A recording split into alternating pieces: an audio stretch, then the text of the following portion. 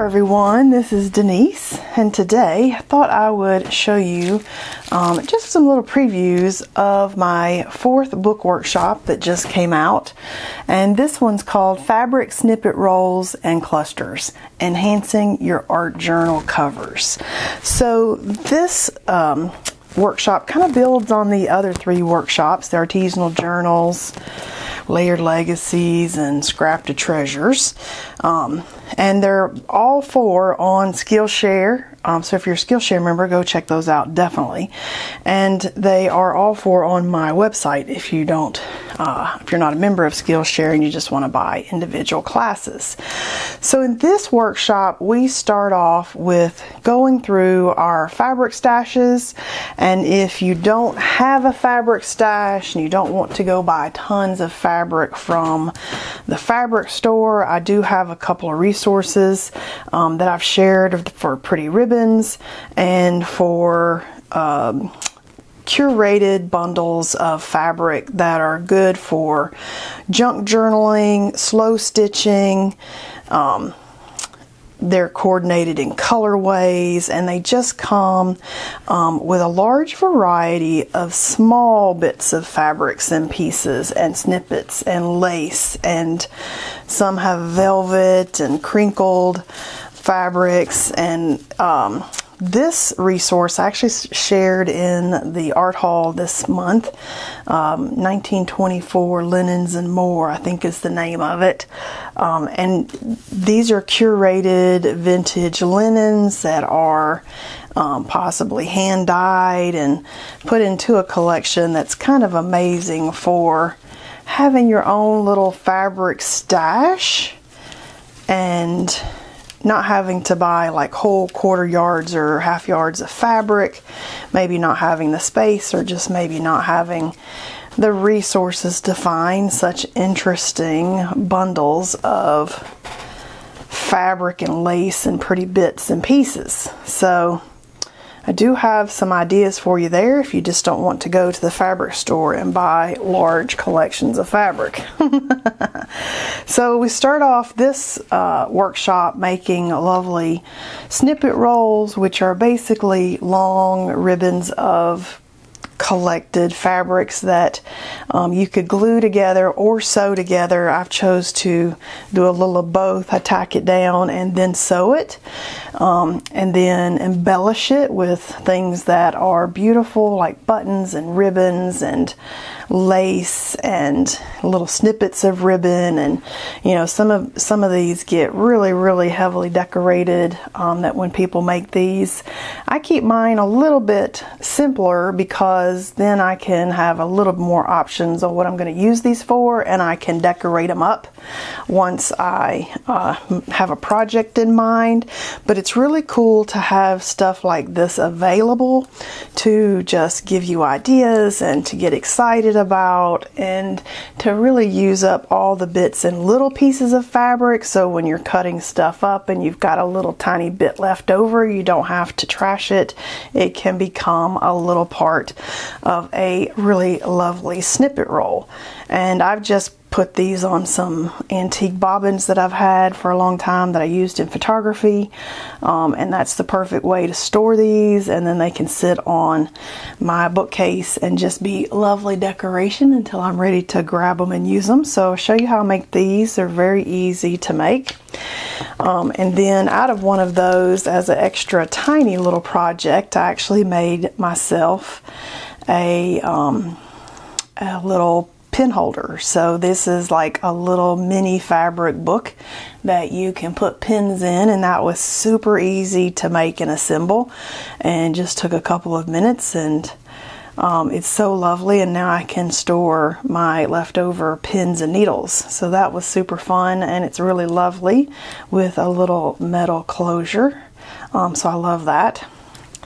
I'll also show you how to make a few lovely little clusters with leftover bits. I've got some lots of little examples and some that we make in class.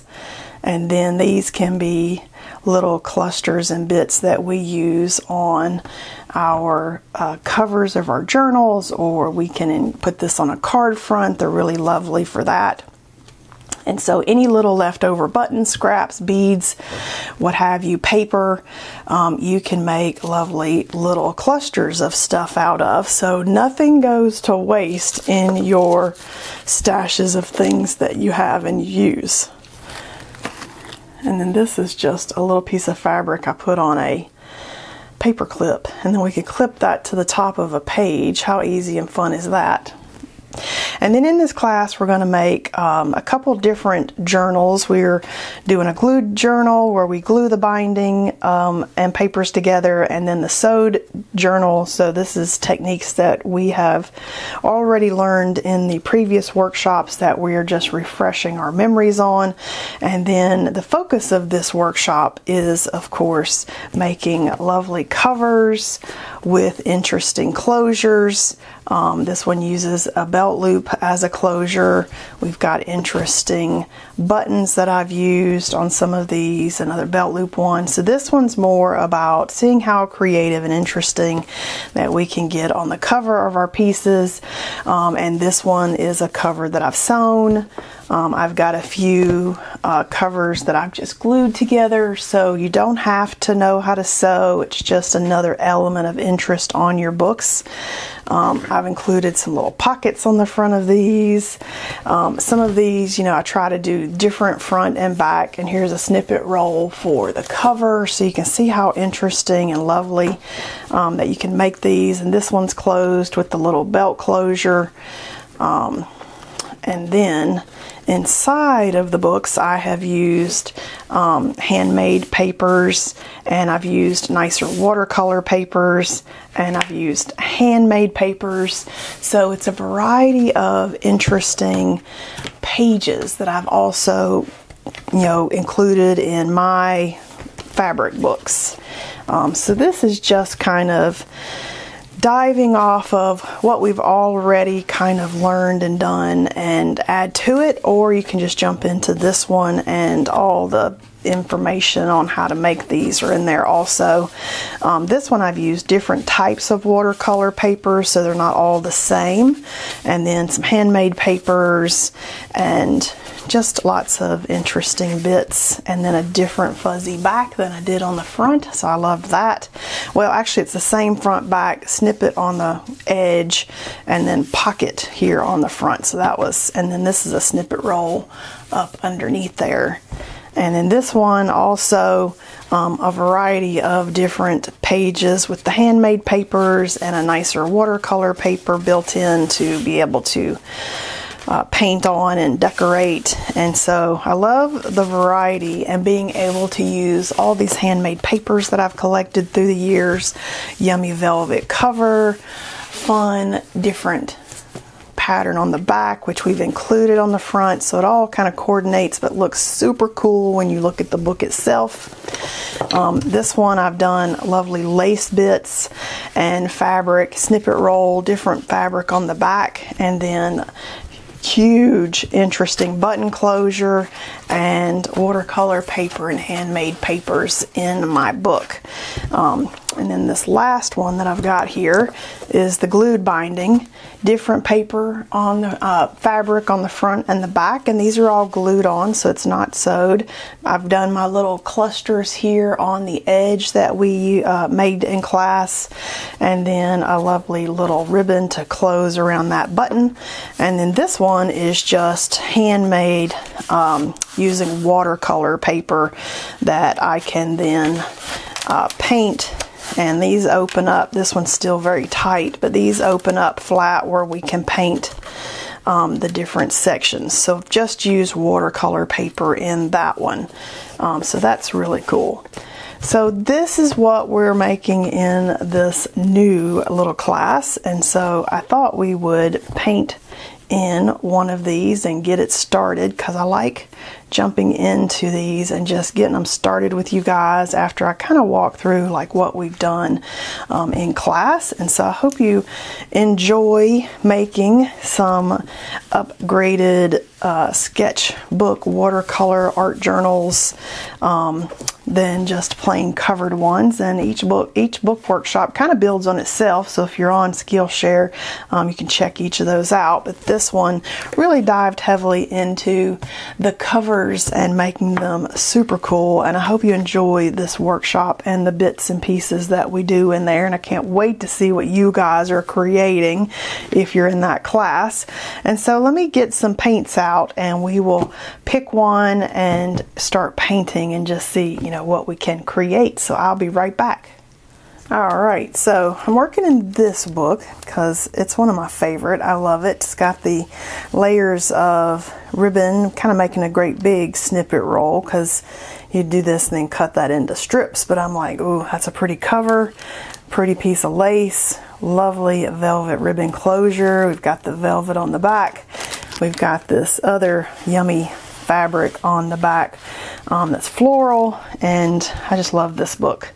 And so I've opened it to a page with a handmade paper that's just leaves, and so I thought I want to protect the handmade paper from me just randomly dropping anything on it. So I've got a piece of the wax paper here, and I think I'm just going to tape it down to make sure that it doesn't move until I'm done. And this is just painter's tape, that blue painter's tape, and I've just taped off an edge because I want it to have a little frame around it, and then hopefully I won't get anything on that. We'll see. And I've just got a filbert. I've pulled out colors that I thought kind of matched that to start with and just see. So I've put out on my little paper here blue, green, medium, this Blick matte acrylics. I thought that was greener color in there, and this dark green deep, which is not as yellowy as the handmade, but I thought I could kind of mix these and get something I liked. And so I'm gonna go full on abstract here. I like mixing my gesso. I've got white and clear gesso because it adds interest to the paint. It makes it more spreadable, and it also gives me some grit in there for other things to layer on top of it, like pastels or pencils or, you know, what have you. And I'm just going for it with the white and the green, and not really getting super hung up on where I've even put the color. I want it to be abstract. I didn't start in the middle, which is kind of a hack that I like. I like kind of coming from the edges, and then I might come back here with my bowl scraper and really smooth some of that back, like the brush strokes back in a little bit, and just see how we can move that acrylic paint around. And oh my goodness, look at that. That is amazing. I might even take a little bit of that gesso into my bowl scraper and just move some of that around for some more texture and a little bit of light spot in there. Just kind of working intuitively, like, where do I want to set this down at, and not worrying about it. You know, your art journals are meant to be places to explore and experiment new ideas and things. And that's kind of what I use them for. And at the same time, I do really like some of the yummy things that we end up with. So this is a Art Foamy by Seth Apter that I just got because he ran this sale and I wanted to try them. And this is called Craters, SA0004. And I don't know if these are still available or not, because he was doing some kind of special clear out sale. But I thought, fun time to experiment with these. I'm just going to take a brayer and get a little bit of white and just see what we can do here with that. Okay, I love that. And then you could, you know, get a little bit of that paint off pretty easy with a rag, and it's good to go. You could also wash these and just get some of that paint off my brayer there. But yeah, you can take them to the sink and wash them, so I like that about them. I need a piece of paper to really clean the brayer off real quick. There we go. That way I don't end up with paint where I didn't want it. And are we wanting to add anything else to this? I kind of feel like we could add a little Posca pen. And I know if I leave that paint right there, I'll definitely stick my hand in it. So maybe we will set this to the side as I knock more stuff off. I'm kind of thinking maybe some marks and just finishing touches. And it is vastly different than what we flanked it with, but I've tried to keep it kind of coordinated color-wise so that we're at least kind of blending and you could see, you know, oh, those kind of match because of color, even if we are different in styles. And I think as flanking pages, they'll be very interesting. Kind of thinking, do I want some marks in here? Here's my 4B Faber-Castell matte graphite, and I could just kind of draw mark, make like not something that's super obvious, but if you got close to it you could see another layer in our piece, and I like that. Just some maybe big scallops, just something interesting as another layer when you get up and you can see some details. Okay, I like that. And kind of thinking, still want something else. What do we want? I really like those art foamies. I wonder if there's another one in there that I could just try. This one is Phillips and Flats. So this one is screwdrivers. And I could do that with the paint still that I've got on my thing here. Maybe this bright green one.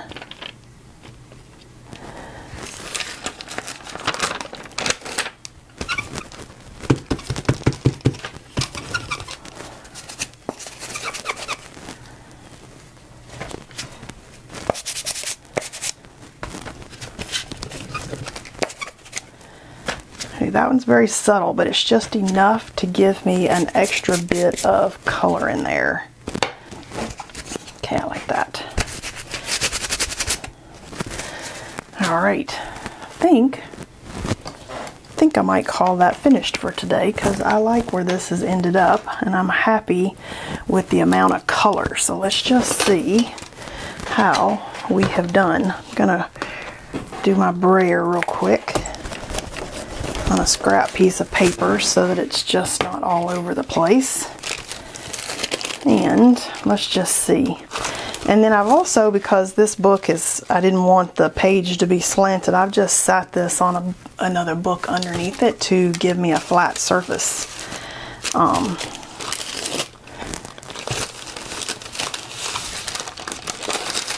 So the colors are not exact, but I'm okay with that. We'll just see if we like it. Doesn't ever have to be finished. We could always come back and paint over it again. If you didn't like what you painted, you could just gesso the whole page and paint it again. I think I'm gonna like it though. And I've used, in this sketchbook, I have used the handmade paper. My favorite one. Let's see, I think I've got some sitting right down here. This is the pad of paper that I've used in this book. It's that handmade cold press watercolor paper. I had several pads that I had gotten stashed that I buy paper when it's on sale, and then when I have a project I can pull it out of my closet and not worry about how much I spent on something. It's my little secret to not worrying about messing up nice papers, is if you buy it on sale and stash it. Look how pretty that is. Doesn't match exactly color wise, but I still think it's pretty darn cool, and as something that I'm going to, you know, paint the whole thing and then flip through the different pages, I'm definitely happy with the turnout of that page. And then we still have this one that we could decorate. How cool is that? Yee! Got the book started. That was very exciting. So I hope you check out the brand new book workshop and make some of these super fun journals with me. This is the fabric snippet rolls and clusters enhancing your art journal covers, and it is the 4th of my series of art journal making workshops. I got so obsessed making books that I was like, I'm not done making them after that first workshop, the artisanal journals one. And so now I've made like 20 handmade journals. Like, I got enough handmade journals to last me a lifetime. And it's going to be my goal to fill them all up with art. And I can't even describe the feeling you get when you've made the book and then you've made the art in the book and then you flip through it, because, you know, a lot of times we just paint on paper and we store it away, and people always say, what do you do with all the stuff you paint? And people are asking in the groups, what do I do with all this paper that's building up? This is the perfect solution to all of those problems. You could turn those into pages in books, or you could make a book and paint in the book, and then you have a finished book to show off and carry around and be proud of every time you look through it. The feeling really is indescribable. It's amazing. So I hope you come and make some books with me, and I will see you guys in class.